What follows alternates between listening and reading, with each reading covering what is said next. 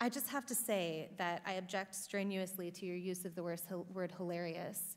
To me, this feels a lot like your reaction to being named in one of these manifestos. Now, you're of course not responsible for the words of somebody writing that document, but I do think that laughing at it is a real problem, because these are real families that are impacted by this violence. And I think our efforts towards talking about this have to start from a place of mutual respect, which is what I've heard from this side of the table. Now, the reason we don't have those numbers, I want those numbers as much as you do, but to say the numbers don't show something is simply not supported by the data.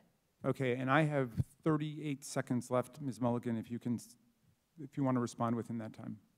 The only thing I would add is that it's in the name.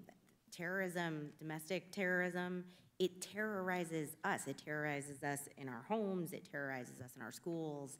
And to the points made by the other panelists, it is disproportionate to its impact on any individual life, and it's not. You reject the idea it's something that doesn't matter, or it doesn't really matter? Absolutely reject. Okay. All right, so here's where we are. Every member now has had 5 minutes and... Okay, and Mr. Clay, so we have 2 members who have not. So I'm going to go to the 2 members who have not yet, and we'll give an opportunity for a closing thought to any member who wants before we go. Am I next to respond, or is Mr. Meadows? I thought Mr. Meadows was next. Mr. Meadows, okay. Mr. Meadows is next, then Mr. Clay, then to you, Mr. Jordan. Ms. Owens, obviously this is a gang up on you. You know, we're giving these witnesses the ability to do a rebuttal on you, and so you know, I find it unfair, Ms. Belew. I mean, you know, candidly, for you to show mutual respect and then you to go after Ms. Owens, it's not appropriate. So, Ms. Owens, you can have 4 minutes and 34 seconds to respond. However, yield for a second. I'll yield to. Thank you.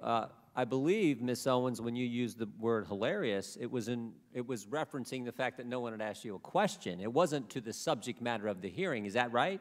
That is correct. And to have another witness insinuate something that is not accurate is just not appropriate, Mr. Chairman, for how witnesses are supposed to behave in front of this committee. I also think you didn't say it doesn't matter about the subject matter of today's hearing. You said there are other subjects that matter as well, and maybe we should spend some time on those. Is that accurate? That is correct, and they matter much, much, much, much more, and I have said that. I said that in my opening, and I will say it again. You know that white supremacy and white nationalism is ranks nowhere near the top of the issues that are facing Black America.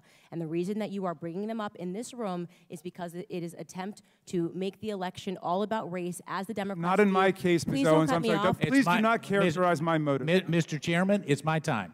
Yeah, it's my time. You've got your time, Mr. Meadows. I'll give you 3 more seconds.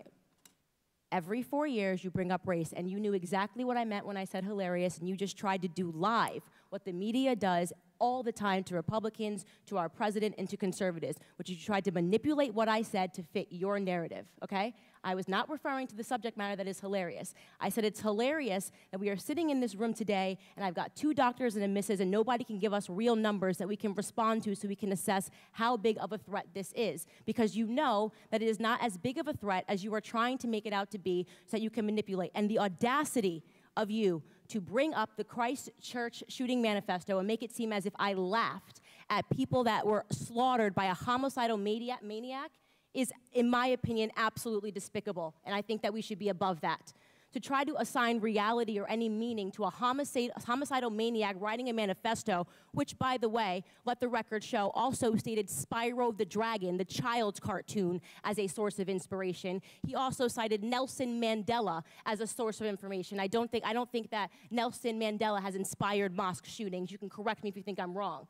You would rather assign meaning to a homicidal maniac than to actually address the things that I said today that are actually harming Black America. Number 1, father absence. Number 2, the education system and the illiteracy rate. Illegal immigration ranks high, abortion ranks high, white supremacy and white nationalism, if I had to make a list again of 100 things, would not be on it. This hearing, in my opinion, is a farce, and it is ironic that you're sitting here and you're having 3 Caucasian people testify and tell you what their expertise are. Do I know what my expertise are?